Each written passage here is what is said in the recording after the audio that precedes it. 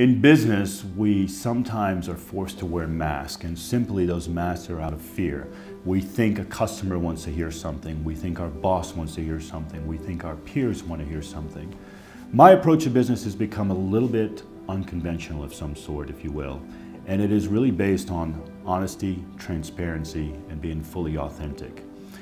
I had a meeting the other day where 5 minutes into the meeting, the customer said to me, "Hang on a second. Do you mind if I shut the door?" He got up and he shut the door, and for the next 3 hours, we really shared and connected on everything from politics to religions to growing up, the things that our wives love and hate about us, but we're really just deeply, deeply connected. And would you know that over the course of the next few weeks, we actually had an increase on engagement between our teams, and we had an increase in revenue on our teams. So when you can be fully authentic, fully transparent, and just fully honest with your customers, it allows you to elevate your business.